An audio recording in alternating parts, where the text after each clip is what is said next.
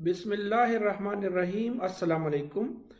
Dear students, in this video we shall explain that what is quality control and how we can control the quality of some product. So we shall use the quality control chart which we shall explain in this lecture. Let us see the definition of quality control.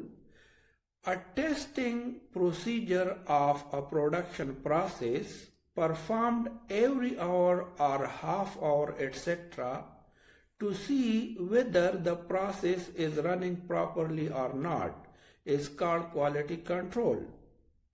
In quality control, a continuous process of production is being inspected in order to search for trouble and remove it. This method is used to maintain a desired level of standard in a production of service. So now we can easily understand that a manufacturer fixes a standard for his product. Then he will maintain that standard for all his products. To maintain his standard, he uses the process of quality control. According to the process of quality control, he takes a sample after each 30 minutes or 20 minutes or 1 hour and checks its quality. If it is according to his specific standard, he continues the production process.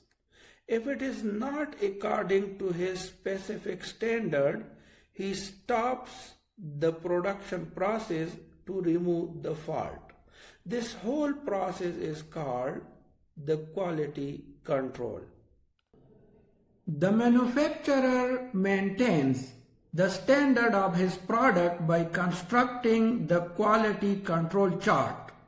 This chart contains just 3 horizontal lines.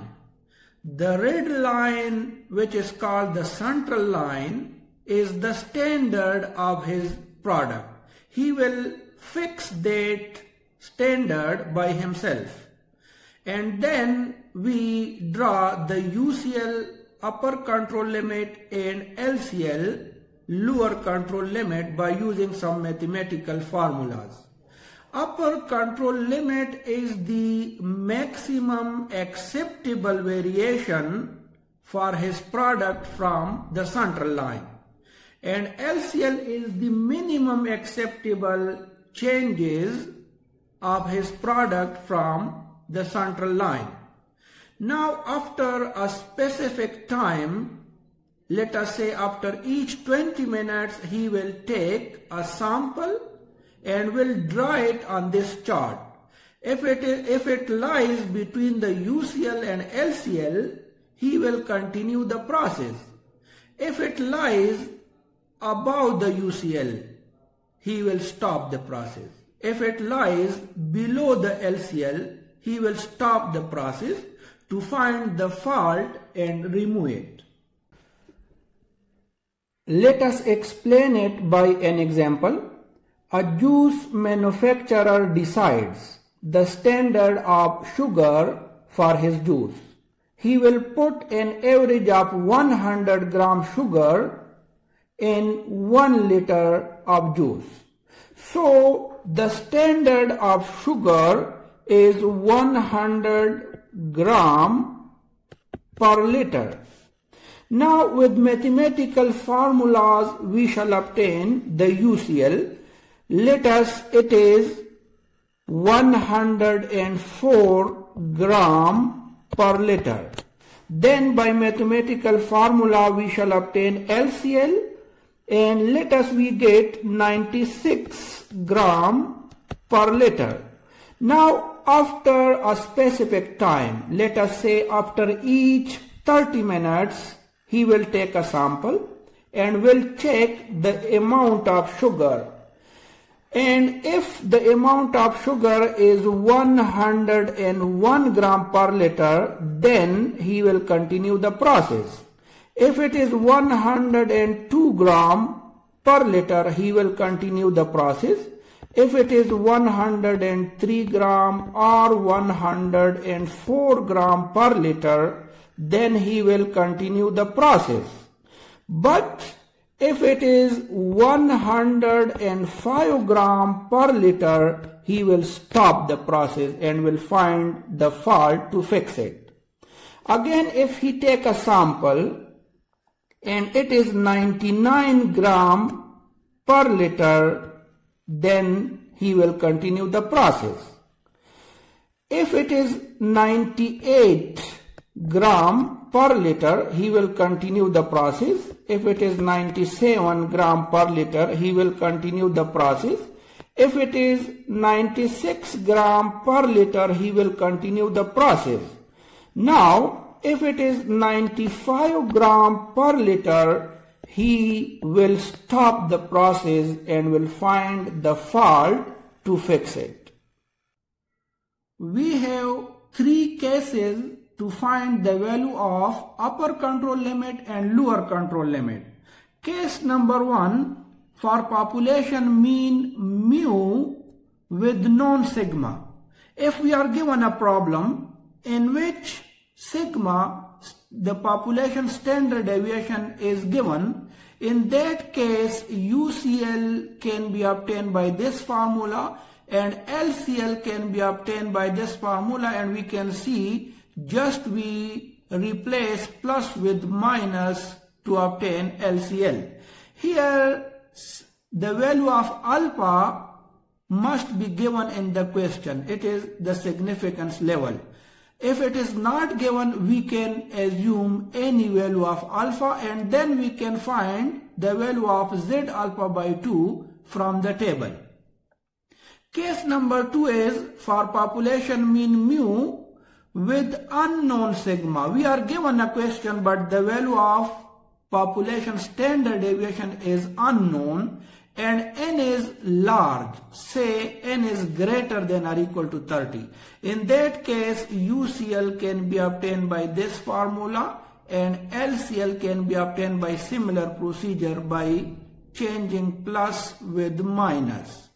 Here instead of sigma, we use S. Here S is the sample standard deviation which we can obtain by using this formula. Now case number 3, for population mean mu with unknown sigma and n is very small. By small n we mean, let us say n is less than 30. In that case, UCL can be obtained by using this formula and LCL by this one, just replacing plus with minus. Here instead of Z distribution, we use the student T distribution.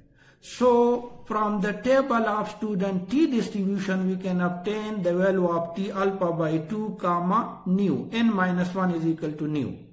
And with similar procedure, we can obtain LCL. And then we can just construct the quality control chart. Let us solve this example. A machine is filling cans with oils which form a normal population with mean 1 liter and standard deviation 0.03 liter. Set up a control chart for controlling the mean, assuming that the sample size is 6 and significance level is 0.01. Now in this question, first of all we can see that the value of mean mu is given and that is 1 liter. Standard deviation is also given. Sigma is equal to 0.03 liter. And now we can see that we shall take a sample of size 6 and the significance level, which is called alpha, that is given, which is 0.01.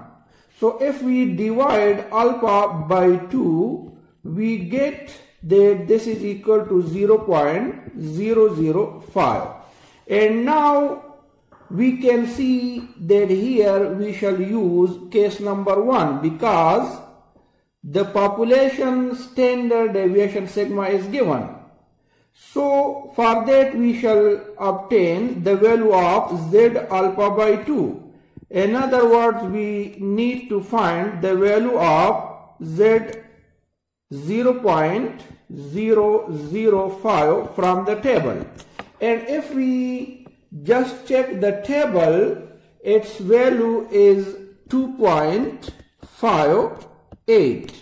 And now we can obtain the UCL and LCL. So UCL is equal to mu plus Z alpha by 2 sigma over under root n. Let us substitute values here. So the value of mu is 1, the value of Z alpha by 2, that is 2.58, the value of sigma, that is 0.03, divided by n under the root, n is 6. And now by using calculator we can simplify this, and the solution here is 1.05. So UCL is this one. In the next step we have to obtain the LCL, lower control limit, and this is equal to mu minus Z alpha by 2 sigma over under root n. So let us substitute values here. We have 1 minus Z alpha by 2 is 2.58, sigma is 0.03, n is 6 under the root. And when we simplify this by using calculator, we get 0.94. So LCL, that is now 0.94. Now we can construct the control chart, which contains 3 lines. So first of all we draw the first line, which is the central line, and that is the value of mu, which is 1. Then we can draw another line which represents the UCL, upper control limit, and that is 1.05. Now we can construct the third line, which is lower control limit, and that is equal to 0.94. Now the manufacturer can take sample after a specific interval, and if it lies inside the UCL and LCL, then he will continue the process. But if it lies outside of the UCL or LCL, he will stop the process. Let us solve another example. Suppose the process of manufacturing piston heads leads the supervisors to conclude that the end control process produces piston heads with radius values that are normally distributed with a mean 30 mm and standard deviation of 0.05 mm. The sample size of 5 is taken every hour. Construct a control chart. In this question, the value of mu is given, which is 30 mm. The value of sigma is given, which is 0.05 mm. N is given, which is equal to 5. But here the value of alpha is not given, so we can assume any value of alpha.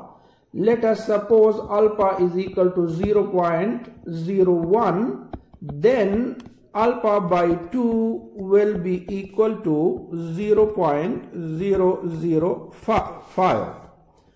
And now we can use the table of Z distribution to find the value of Z alpha by 2. So Z alpha by 2 means we have to find the value of Z 0.005, and from the table of normal distribution its value is 2.58.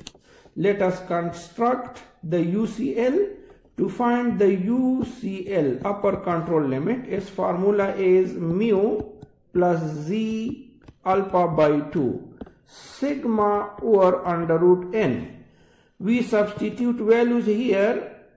Mu is 30, the value of z alpha by 2 is 2.58, sigma is 0.05, and n is 5 under the root. Once we construct this by using the calculator, its value is 30.06. And now let us construct the LCL, lower control limit, which is equal to mu minus z alpha by 2 sigma over under root n. We substitute values here. 30 minus 2.58, sigma is 0.05, n is 5, so under the root. Now using calculator and after simplification we get that this is 29.94. Let us construct the control chart which contains 3 lines. The first is called the central line, which will be fixed by the manufacturer, and it is 30 mm. Now we construct another line. To draw another line, this is UCL, the upper control limit, and its value is 30.06. The third line is the LCL, lower control limit, and it is 29.94. Now the manufacturer will take a sample after each hour, and if its radius is between 30.06 and 29.94, he will continue the process. And if it is bigger than 30.06 or smaller than 29.94, he will stop the process to fix the problem and correct it. Note that for convenience, sometimes we don't obtain the value of Z alpha by 2 from the table, and we directly use this formula. Instead of Z alpha by 2, we just take 3 here. Similarly, we don't obtain the value of Z alpha by 2 in the lower control limit, and we use this formula to find the value of LCL. Just we use 3 instead of Z alpha by 2. That's all.